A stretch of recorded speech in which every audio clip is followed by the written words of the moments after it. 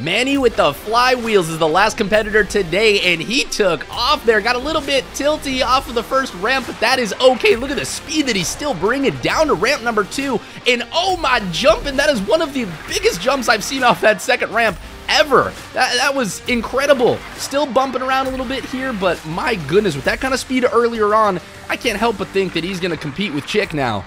Here we go through the last little turn and onto the rollout. And no, just too short.